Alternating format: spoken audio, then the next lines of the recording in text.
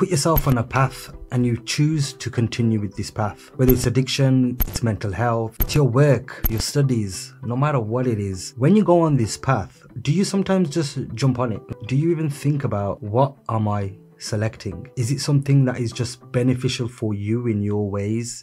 It might be beneficial for your family. You don't thoroughly think through it. It's like a shortcut where you want to get there as quick as possible and you don't want to wait any longer. We feel like whichever shortcut I could take, or whichever way that's quicker for me, so I could get on with other things in my life maybe. And you might have a long list that you want to conquer in your whole life.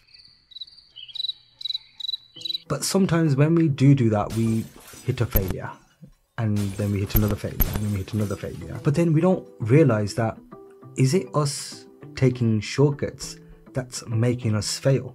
So in this video, we're going to cover the reasons why you shouldn't take shortcuts and why you should be true to the process.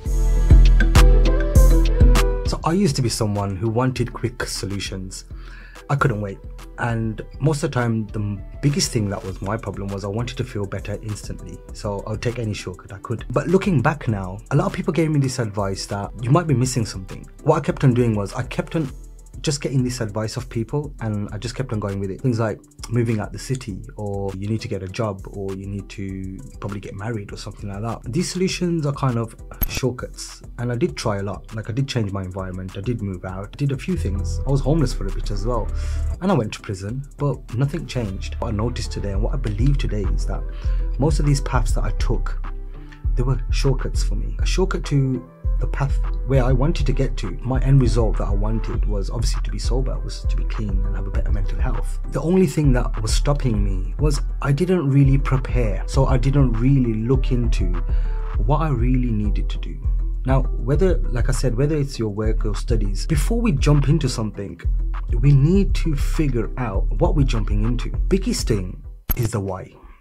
Everything that we do in our life is a why. The minute you wake up, there's a reason for you to wake up. If there was no reason, you'd probably lie in bed all day. And the time you go to sleep, there's a reason for why you go to sleep. And if you didn't have one, you'd probably be up all night. And that's how I was. I didn't have a reason to wake up, but didn't have a reason to go to sleep. So I'd be up all night until I needed sleep. And in the mornings, I'd hardly wake up. Everything that we do, we need a why. If we've put in the why, and if we've now figured out why we're doing this and what we're going to do about it. If it's an addiction, how are we going to tackle this addiction?